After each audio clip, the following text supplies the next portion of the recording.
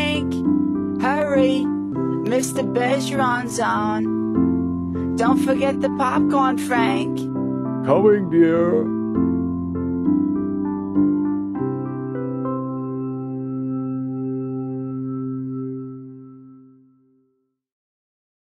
The third thing is the divorce issue, which happens, unfortunately it happens.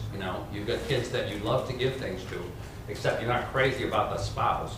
And they're not getting along very well. And once it's your daughter's asset, it's your daughter's asset. It's like the creditors issue. If somebody goes into divorce court and people are adding up who's got what, that could end up being in play. So there are some reasons why you may not want to do those gifting options. The other option, which is one of the options that you could do as a gift, would be a revocable trust. Now, the problem with a revocable trust, in a revocable trust, and I often recommend that clients consider doing revocable trust as an estate planning tool, and we've talked about that before. If you want to avoid having your assets upon your death have to go through probate, one way to do that is to take those same assets, your house, bank accounts, create a trust. Name yourself as the trustee. Say in the trust you're totally in control of that trust for as long as you are alive. But specify that upon your death, one of your kids gets named as the substitute trustee, and they have the right immediately upon your death to distribute all the assets. Well, upon your death, because any of the assets that were in trust do not go into your estate for probate purposes, and therefore are not subject to any of the probate rules. But in the meantime, during your lifetime, you've kept complete control of them. Unfortunately, because you've kept complete control of them, assets that are in that kind of trust are also subject to that 5-year look-back rule. Because as far as Mass Health is concerned, if the assets are in a revocable trust, you still have them. And therefore, you still have the ability to spend them on the nursing home. And if you do, that's what they want you to do before they qualify for Mass Health. So the final option, which is the option which a lot of you have talked about, and which I've done with a lot of clients, is to create some kind of irrevocable trust. I shouldn't say the final option. The final option for just Mary. To create an irrevocable trust. To transfer assets into that irrevocable trust, naming one or more of your children as trustee. As long as you do that and retain the right to any income coming from that trust. If you transfer your house into that trust, retain the right to that income and retain a so-called life estate in the house.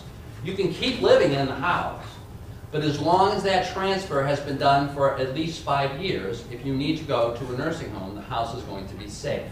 So that was an option that Mary had. It is an option that, and because when Mary transfers that house into an irrevocable trust, she keeps the right to the income or the right to a life estate. For income tax purposes, that house is still hers, even though for Mass Health purposes, it's not. It's like legal magic.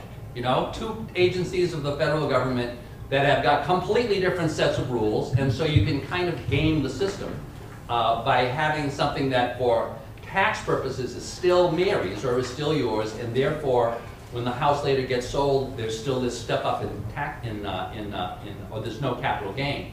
But for Mass Health purposes, once it's been gone for 5 years, it's really gone. So that's the irrevocable trust. And that is a very, very common mechanism for dealing with things. Next slide.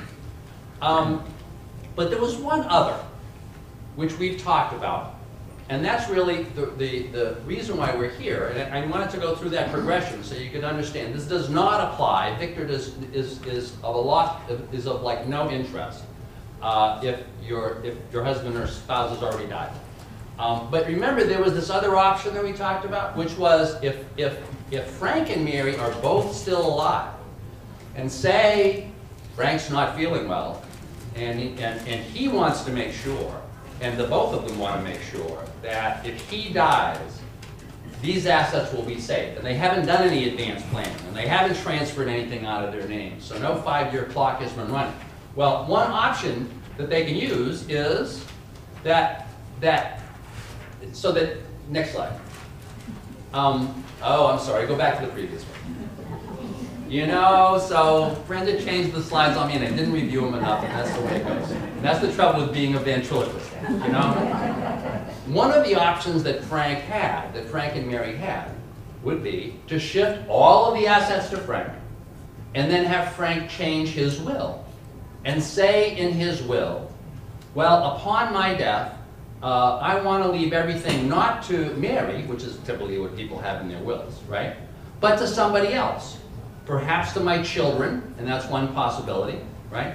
Or perhaps to an irrevocable trust, to one of the children as the trustee of an irrevocable trust, with the provisos that the trustees can use the money to take care of Mary after I have died.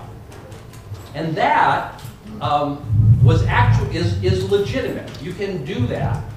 And then the assets that are that end up getting placed into trust end up being protected. But there was a further thing that I often talk to people about, which was to try to, once again, have it both ways. To try to structure things so that A, you're protecting assets from mass health, and B, you're avoiding having to go through probate. And one way to do that was to create an irrevocable trust ahead of time. To create an irrevocable trust and to specify in that irrevocable trust that after somebody's death, all of the assets would pour into that irrevocable trust for the benefit of the surviving spouse. That was, and in doing that, you could kind of have a double benefit. You could put all your assets in trust, and therefore, or Frank could in this case, and therefore assure that upon his death, things wouldn't have to go through probate, right? But you also had this benefit that following Frank's death, all the assets were going to flow into this trust, and therefore not be subject to mass health in the event that Mary eventually needed it. And then came the Victor case. The Victor case was, as I mentioned, it was decided in Superior Court about a year ago. It was just upheld in the appeals court on July 21, 2010. And in the Victor case, next slide. In the Victor case, so let me tell you the story about Victor, because you really can't kind of understand how this case might affect you, or might affect your planning, and might affect your existing trust, unless you've heard the story. So in 1981, Mr. Victor, and that wasn't his first name, it's actually his last name, Mr. Victor apparently was not feeling well, and decided to do some asset planning together with his wife, Mrs. Victor. And so what they did was, they went into their lawyer, and their lawyer prepared for them a whole pile of documents, the standard pile, though. He created a trust, the Victor Family Trust, and in the trust he named his daughter as the trustee of the trust. And in that trust he said, if I die, Mr. Victor, or as long as I'm alive, as long as I'm Mr. Victor, I'm alive, I have complete control over these assets. So it's completely, this trust is completely revocable as long as I live. Upon my death, I want all of the assets that are supposed to go into the trust to flow into the trust, and from then on in, the trustee, my daughter, is going to have complete discretion to provide funds from that trust for the benefit of my wife. Now, because this was a trust that was not created, that was supposedly created by will. It was supposedly, the effect of this was that it was being created by will. It wasn't subject to the usual rules that if there's assets that are in trust and that that Mrs. Victor has the ability to get to, that therefore they all have to be spent down for mass health purposes, right? So what he did was he set up this trust, specifying these rules, but he put like practically nothing into it. He put in $10, and oftentimes lawyers will tell you, when you create a trust, in order to make sure that it is agreed later on that the trust was really valid, you have to fund it with something. And so put in $10 or put in $100, and that's going to create the trust. And then he said he was going to put into the trust certain life insurance policies, so that upon his death, the proceeds from those life insurance policies would go into trust. So that's what he did, and he created that in 1981. And then he also had a new will drawn in 1981, and in that will he said, everything that I own at the time of my death, I want to have go into this Victor Family Trust. So those were the kind of the rules. Next slide. And then these things happen. In 1983, just 2 years later, Mr. Victor died. So he was apparently right that he wasn't doing too well.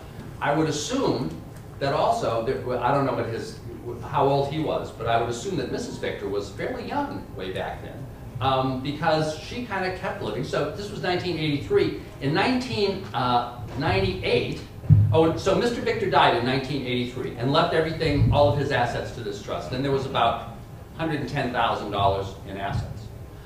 In 1998, there were actually some distributions made by the trustee, by this daughter, for the benefit of Mrs. Victor, who was at this point kind of living her life, you know, going along. So she received this total amount of money, about $39,000 went to Mrs. Victor. In 2006, so this is 25 or 23 years after Mr. Victor died, right? In 2006, Mrs. Victor went into a nursing home. In 2007, she did this kind of dubious thing. She executed this, obviously at this point, she went to a lawyer and the lawyer was like, oh, we're gonna do something here. And she must have still had some assets. And so she executed a document in 2007 stating that those transfers that were made to her in 1998 and 1999 weren't really gifts. They were just loans. And so she wrote a check back to the trust for $21,500 to repay some of those loans. $21,500, I would betcha, was almost exactly what was in her bank account at the time that she wrote that check, minus the $2,000 which you're allowed to have and qualify for Mass Health. She then applied for Mass Health, and in 2008, Mass Health denied her application. And the lawyer was like shocked because he thought that, you know, all the rules here had been complied with, that all of the assets that went in, that, oh, by the way, in the course of that appeal, next slide. Oh, go back to the previous one. In the course of that appeal, some of the testimony was, well, what about that $10? Did you really get that $10, you know, back in 1981? And she said, yes, I think I did. I think I got the $10. And then one of the other questions was, well, what about the life insurance policies? Were there ever any life insurance policies that were put into trust? And she said no. She said no.